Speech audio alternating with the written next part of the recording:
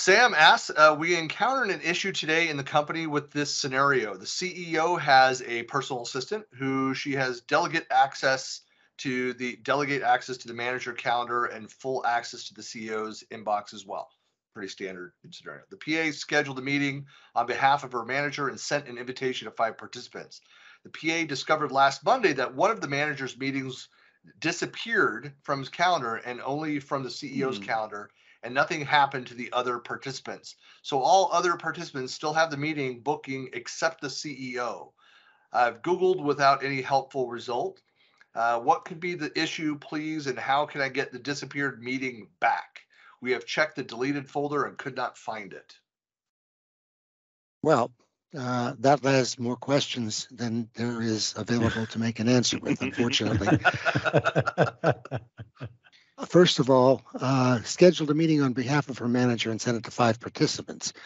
And then it's disappeared from the manager. Well, which manager? You're talking the manager? You're talking the CEO. Yeah, Did the CEO ever get it?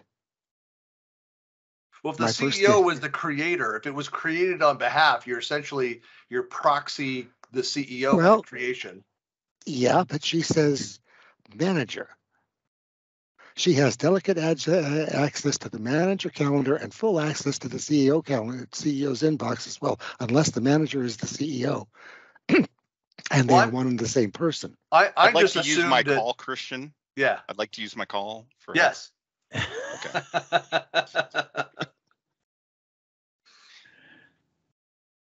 Did you have thoughts, or are you just making a joke? This is Just a serious, joke. Sean. Sam has an issue. We're trying to help here. Come on. Yeah, well, obviously the CEO is probably a bit peeved. Maybe the CEO hit delete. Well, that's the question. Where did it disappear from? Does she have a manager and a CEO, or a manager who is the CEO? That's where I'm getting lost. My assumption is that this person, the PA, created it. So at one point it showed up on the CEO's calendar, but now it's gone. That's the what simplest thing for that is he deleted it. And if he hard deleted it, then it's in the recovered deleted items folder. Oink. But it's that's not the deleted folder. That's the recovered deleted items, the dumpster, if you will, on an exchange server. That's I already deleted this. I did a hard delete on it, but no, we're going to keep this around till the end of the retention policy. So that would be the first place to check. And the one thing that I've noticed, and I don't know exactly how this applies, but I've gotten invites from people that I've gotten from the internet where they were somehow, when I open them, I am the message originator and I can't save them.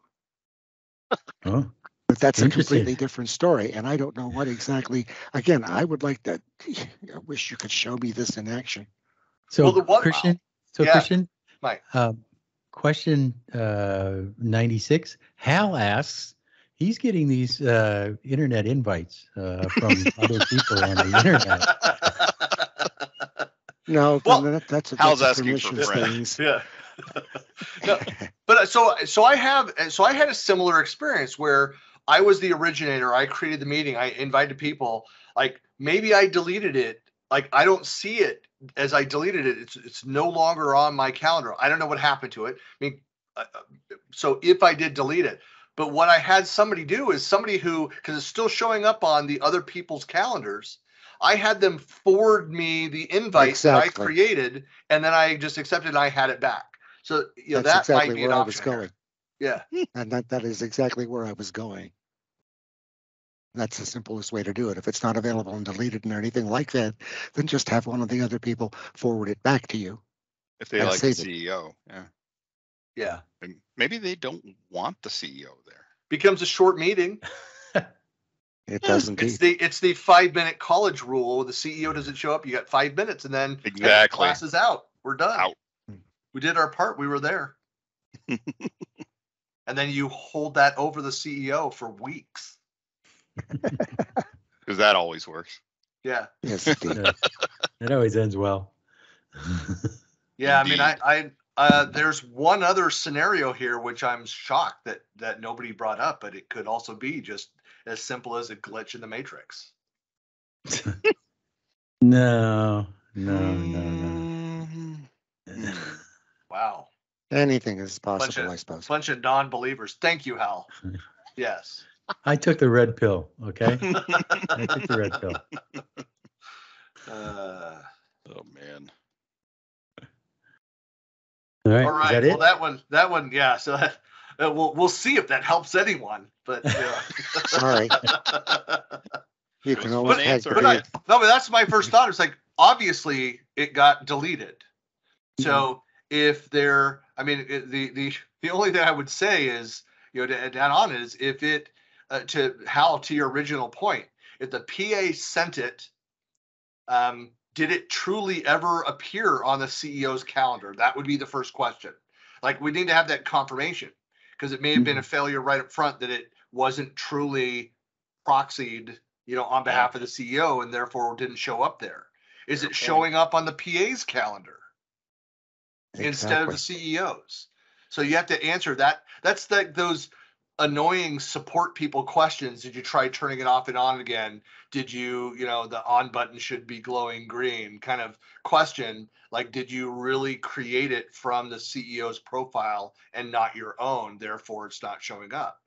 If it's showing as having been created by the CEO, was there on the calendar at some point, and the other people verify that the recipients of it, that yes, it was the CEO that sent me this invite, and it's on my calendar as the CEO, as the owner, all of those things, I would have one of those 5 people forward it back to the CEO, and the PA can accept on behalf of the CEO, and it should show it back up on the calendar.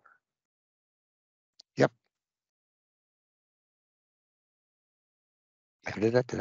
Mic drop.